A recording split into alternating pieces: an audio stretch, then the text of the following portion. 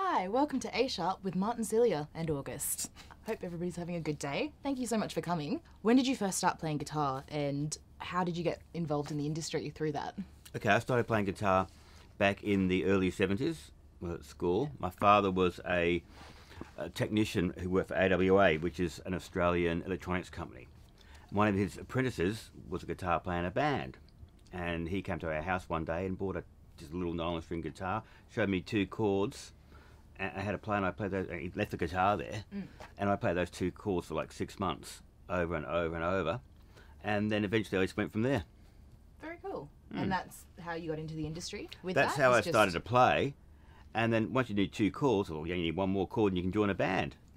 So at school we had a band going. By the time I was 13, we had a band going at school, and it was, yeah, it was quite reasonable. When I look back on it, it wasn't too bad, and we did our first show in front of it was Morley Senior High School in Western Australia. We did our first show at the end of the year assembly. It was probably about 1,200 people or something. We played 6 songs. So I can still remember what they are, which is quite scary. Do you want to play them right now? No, I can't remember what I played yesterday, but I can remember that. And we played 6 songs, and it all went from next thing you know, we just kept doing it, and it evolves. Next thing you know, you're in a band. Yeah. And that's what you do, that's your job. Okay, so the being in the band in high school kind of rolled into getting into the industry. Yeah, you know, you play, and you know, every year or something, one person would leave and do their, you know, their academic careers. Yeah. Then you'd move on, and you know, eventually, who was left standing was, it ended up being the professional people, and I've got 2 friends out of that band that are still professional musicians. Very, very cool. Yeah. Very fantastic. Yeah, end up being like that. So we started off pretty strong, which is pretty good. I'm not saying the band was good, but it was good people. I had good people to play with to learn off. Yeah. So it was really helped. Yeah. Okay, so you kind of focused in on having guitar as your main kind of area that you were doing in the industry. Yes. So do you have a favourite kind of guitar amp that you use? That's what I'm doing. I do. Yeah, I have a couple of favourites for different things. I do the surf guitar sound a lot, and I use a 1961 Stratocaster that I've had for years. And everyone says, you can't take that on the road. Well, what am I going to do? Else I'm going to do with it? It's been around the world so many times or whatever, and around. It's fine. I've still got it. It still works. Yeah, that's a pretty amazing guitar. What amp do you put that through? Normally a Vox AC30. I've got several of those. And Several. Yeah, as you do. Well, after all the years, you know, you just sort of all this Collect. stuff. You turn around, next thing you know, you got like all these guitars. Where'd they come from? You know, just over a period of time.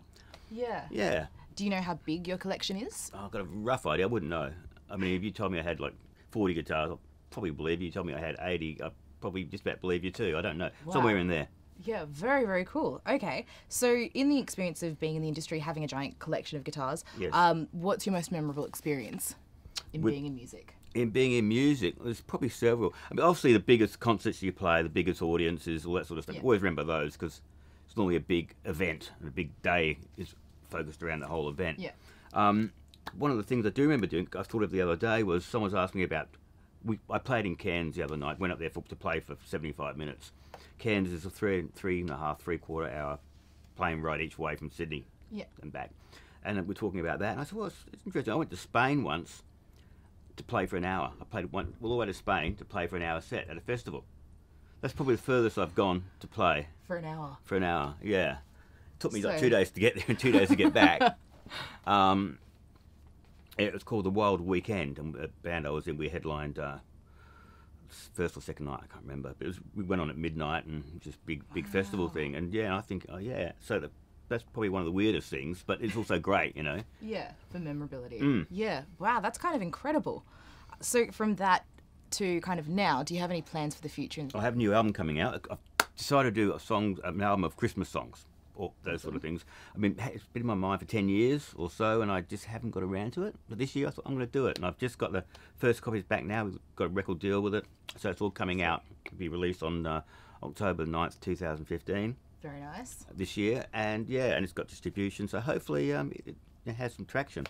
Awesome. So that'll be dropping on October 9th, and Yes. where can we get our hands on it? Is that going to be online? There's or? a website. The album's called Electric Christmas, and it's on MGM in Australia. It'd be on iTunes worldwide and all the usual digital places. Yeah. And also on my website.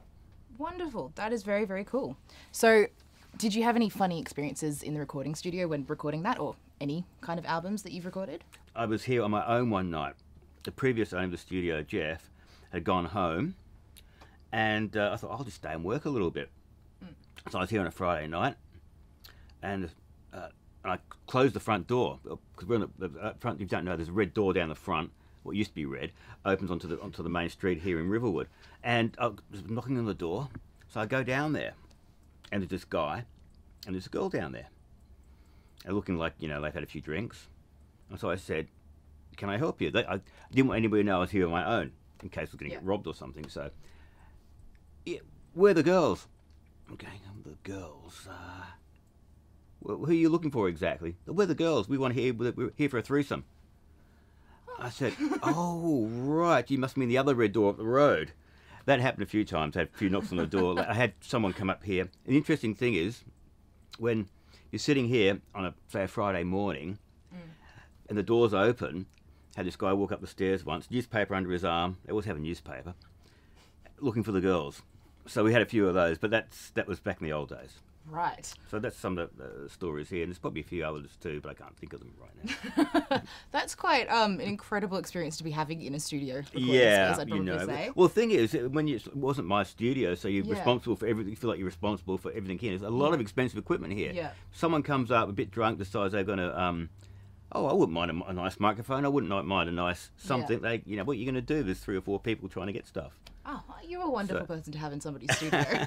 So, in the sense of going from funny experiences, what do you actually think of the industry today comparatively to what you've kind of seen it develop as? I think it's just changed.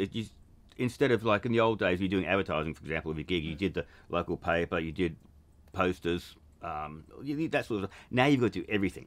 There's like 20 things to do instead of just 5 things. I think it's just more of the same, and you've still got to promote your gigs, or you've got to. Record deals are just not what they used to be, except it's more exposed now. I'll give you an example. I was talking to my friend yesterday. His daughter, who's in her early 20s, some of her friends have signed, Sony Music, for example. So they say, oh, I've got a record deal with Sony Music. 6 months later, oh, Sony Music don't want to do anything with me, but how can I get out of it? So they spend 3 years getting a record deal, next 2 years trying to get out of it. Yeah. But by having everyone else signed up, what happens there is they control the new talent. And it's been happening all the time. It's been happening, I heard about it in the 80s and 90s, except now because of social media, people can get their thoughts out and it's more exposed. It's always happened. So I think record companies are always finding ways to make new revenue, but I think their golden age was in the 80s because CDs came out. When CDs came out, they already had a lot of, all the expenses were there. To produce an album, a vinyl album might say cost $20. To make a CD probably cost them $1. Yeah. Plus they already owned all the master tapes. So they would have made a lot of money very quickly in the 80s when CDs come out. Yeah. And of course, that wasn't going to last. Yeah. So I think their expenses went up, everything went up, and then the record companies crashing because their overheads were too high and their income went down.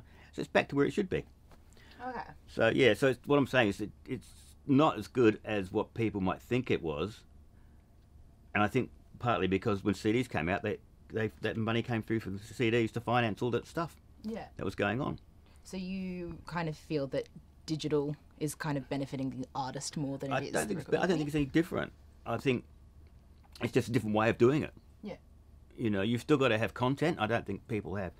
Also, my opinion on the industry at the moment is you go back to the 60s, you had great songwriters, great performers, great producers, great studios. Everyone had a job to do. Great musicians. Yeah. Now you get the one-man show, the band. They want to write all the songs, they want to produce it, they want to do everything, and they just don't have. Most of them don't have the content. Yeah. And I think that's the difference with music now than not everyone's Prince. I mean, we wish we were. Yeah, not everyone has that genius, and he can do it, but he works really hard, I'm sure. But going back to the 60s or 50s or any of those eras, like Frank Sinatra, you could say he sang cover songs. He didn't write his own songs, but he certainly sell them. And I think the problem these days is you have people who are not great singers, want to be singers, but they can write great songs. Great people who are great singers can't write great songs. Very rarely does it all come in one. Yeah. It's like, okay, I'm a great cricket player, but because you're a great cricket player doesn't mean you can play chess very well. Yeah. I don't know, but that's kind of what I think. I think that's what's happening now. And occasionally a good thing comes through. I just think the standard's a bit below where it should be because of one of those reasons. Yeah, oversaturation kind of thing. Okay, so you've been busy with Mental as Anything in the past year touring. Yes. From what I've heard. How did that come about? Well, I've been doing Mentals for about 18 months now. Before that, I was in a band called the Atlantics. With the Atlantics, we just finished a tour. We did a tour of Europe, and that was basically our last tour. Band, a couple of guys older than me.